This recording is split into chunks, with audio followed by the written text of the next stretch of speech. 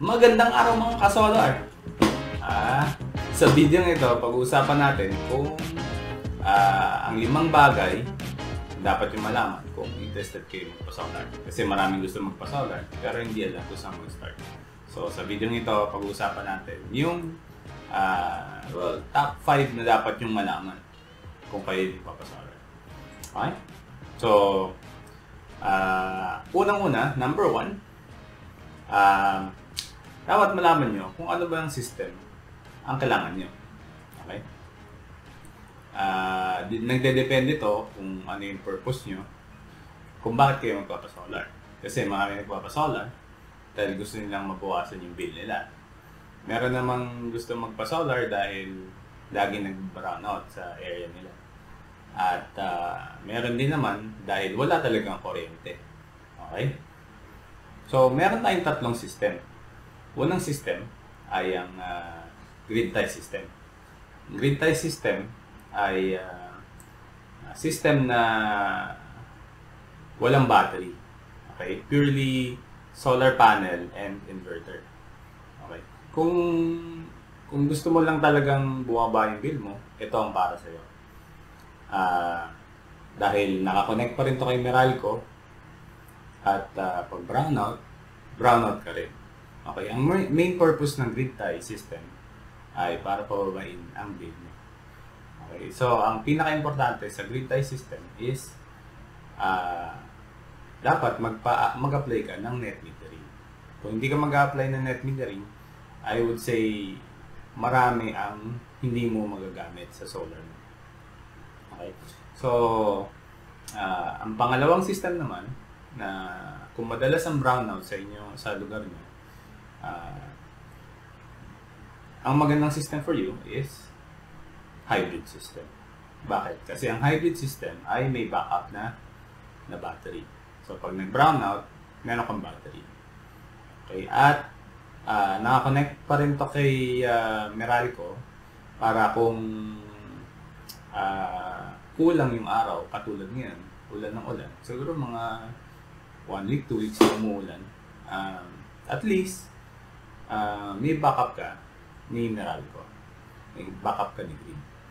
So, pag hindi sapat ang solar, magtutulungan papasok si Meralco para hindi ka mawala ng kuryente. Okay? So, ang pangatlo naman is yung off-grid system. Sa off-grid system, ito yung para sa mga wala talagang kuryente. Tulad sa mga farm, sa liblib na lugar, or sa mga naputulan ng kuryente. Okay? Kung gano'n ang sitwasyon nyo, ang kailangan nyo, off-grid system. This is purely solar and battery. So, kapag masyadong maulan, 2 linggo na maulan, medyo mababawasan yung capacity ng system niya dahil wala siyang ma-store na energy. Okay? So, yun yung una na dapat yung malaman. Anong system ang kailangan niyo? So, kung meron na kayong idea kung anong system ang kailangan niyo naman malaman. Pangalawa ay yung size ng kailangan niyo. Okay? Sa grid tie system, ang binabase yan sa bill niyo, sa monthly bill niyo. Okay? Or, syempre sa budget niyo. Kasi, kayang i-zero ang bill nyo or sobra-sobra pa sa negative. Basta naka-net metering kayo and malaki yung system nyo kaysa dun sa load nyo. Okay, kung gusto nyo mabawasan lang at mababa lang ang budget nyo, pwede rin yun. Wala namang capacity ng load na kinocompute sa grid tie system. Basta ang main purpose niya is bawasan yung bill mo. Okay? Importante rin, kung hindi pa kayo nakakapag net metering, is mag-apply kayo or magkabit kayo ng limiter. Ano yung limiter? Ang limiter is nakakabit siya sa inverter, tapos naka-connect siya sa main panel mo via CT clock. Okay, medyo baka hindi na maintindihan. Pero ang ano lang nun, main purpose lang nun is hindi sumobra yung generation nyo. Kasi pag sumobra yung generation nyo, lalabas yan kay Meralco. At pag lumabas yan kay Meralco, kayo yung ma-charge. Okay, so importante sa grid tie system is yung limiter and net metering. Net metering na kayo, pwede nang tanggalin yung limiter. Okay? So, sa hybrid naman, kinocompute yung load nyo. At kung ilang oras nyo papaanda rin. Dahil dito magbabase kung gaano kalaki yung battery nyo at gaano kalaki yung inverter na kailangan nyo. Okay? So, syempre kung nag-brownout, kailangan patakbuhin ni hybrid yung napili nyong gusto nyong paanda rin with battery. So, pipili kayo dyan. Pag hybrid kasi, kailangan pumili kayo ng load na gusto nyo paanda rin sa battery. Medyo sensitive si hybrid sa overloading. So, dapat hindi nyo overload ang inverter nyo. Okay? And pangatlo is yung off-grid. Yung size ng off-grid naman, ganun din. I-compute mo yung mga gusto mong paanda rin. At yung compute mo rin kung ilang oras mo papaanda rin para mas size up mo yung battery. Okay? So, yun yung kinocompute. So, kung gusto nyo matuto ng kung paano mag-size ng system, type nyo lang sa comment sizing. Ayan. So, pag nag-type kayo, pag maraming nag-type ng sizing, gagawa tayo ng video kung paano mag-compute ng size ng system for grid tie system, hybrid, at off-grid. Okay? And sa mga hindi pa nakapag-subscribe, subscribe muna bago tayo magtuloy. Click subscribe and like the video. Pwede nyo rin share sa mga gusto magpa-solar. And also, yung notification bell, importante, para lagi kayong manonotify pag may bagong video. Okay? Okay, so number 3, na dapat nyo malaman, is sun peak hours. Ano ba yung sun peak hours? Ito yung total, maximum, na nakukuha natin sa araw at a given hour, at a given day. So, dito sa Luzon, usually, ang average natin is around 4 hours na sun peak hours. Ano ibig sabihin ito for our solar PV? So, for example, meron tayong 1 kilowatt na solar panel. And kinonect natin to sa 1 kilowatt na inverter. Ang ibig sabihin nito, sa isang araw, kaya nyo mag-generate ng 4 kilowatt hour na energy. So, kaya naging 4 kasi times 4 natin. So, kung meron kayong 5 kilowatt na system, kaya nitong mag-generate on an average na 20 kilowatt hour sa isang araw. Okay? So, sa 20 kilowatt hour, ano ba ang conversion niyan? Ang ibig sabihin ng 20 kilowatt hours, kung ibabase natin sa price ni Meralco, which is 10 pesos per kilowatt hour, kaya niya mag-generate ng 200 pesos worth of kuryente. Okay, kasi maraming naguguluhan na kapag nagpa-solar sila, feeling nila libre na lahat ng kuryente nila. Okay? So, depende 'yan sa size ng system mo, di ba? Kung maliit lang yung kinabit mo, edi huwag kang mag-expect na lahat ng kuryente mo libre na. No? Kung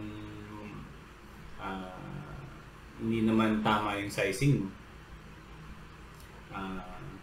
huwag mong i-expect na pwede ka na mag-aircon, di ba? Kasi hindi naman although libre yung generation, hindi libre yung system. Okay? Okay, marami kasing ano eh. Marami kasing nagtatanong. Tapos, feeling nila dapat libre na lahat basta nagpa-solar sila. So, hindi ganun.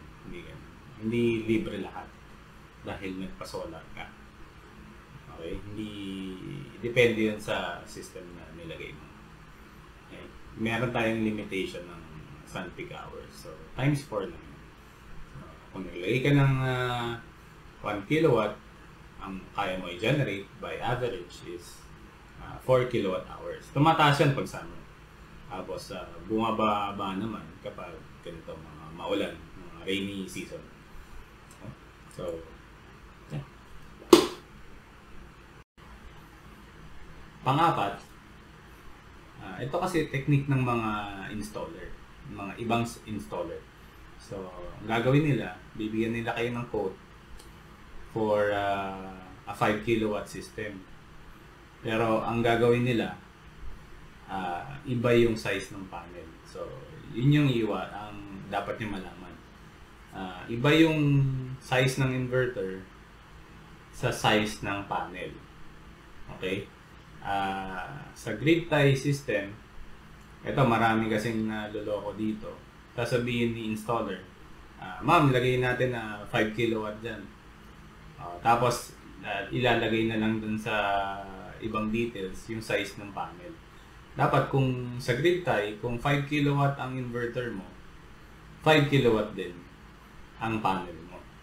Kung maximize mo. Unless sasabihin ni installer na upgradable.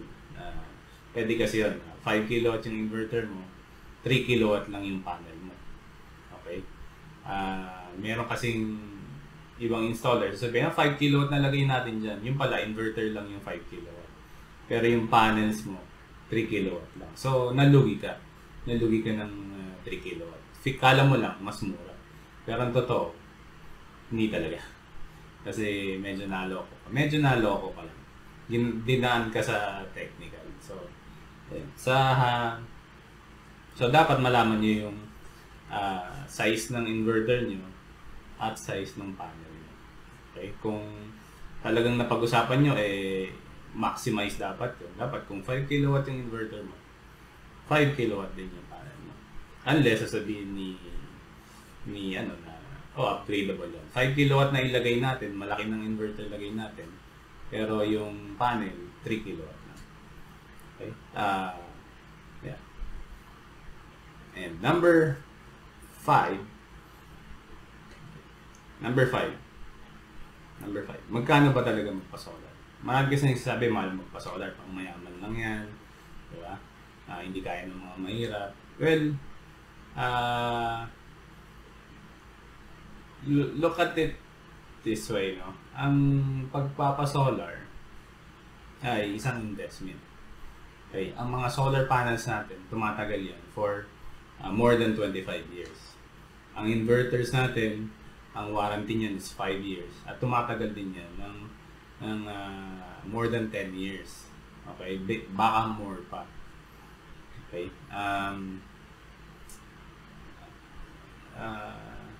Siguro 10 years ago or 15 years ago, mahal talaga magpa-solar. Dati siguro ang ROI mo, ang return of investment mo, aabot ng mga 10 to 15 years bago mo mabawi. So parang hindi talaga siya worth it, no? Pero ngayon, pag nagpa-solar ka, ang return of investment is around 3.5 years to 5 years. Okay, so mabilis na ang return of investment. And super sulit talaga. Dahil hindi mo na masyadong iisipin yung mga baka nagbukas ka ng aircon at meron kang malaking system. Hindi mo masyadong nang iisipin yun. Medyo maluwag sa kalooban na nag-aircon ka. Lalo lang mainit, no? So, yun muna. Those are the 5 things that kailangan nyo malaman. So, kung meron kayong mga questions, comment na lang please. And para masagot namin, makagawa kami ng videos. Okay? And subscribe na rin sa aming channel. And salamat sa lahat ng ano. We are now monetized. We're now a monetized channel. And I hope na nadagdagan pa ang mga subscribers, magdagan pa ang mga views para we can give out mga systems. Gusto ko talaga mamili ng mga systems na libre sa mga subscribers natin at sa mga tuturuan ko kayo sa mga next na videos natin. Lalabas tayo ng mga how to videos, mga tutorial para kayo mismo pwede kayo gumawa. Especially kung mahilig naman kayo magkabit-kabit. Kaya tuturuan ko kayo. Okay? So, salamat sa panonood. Sana meron kayong natutunan. Subscribe ulit. Click that notification button. And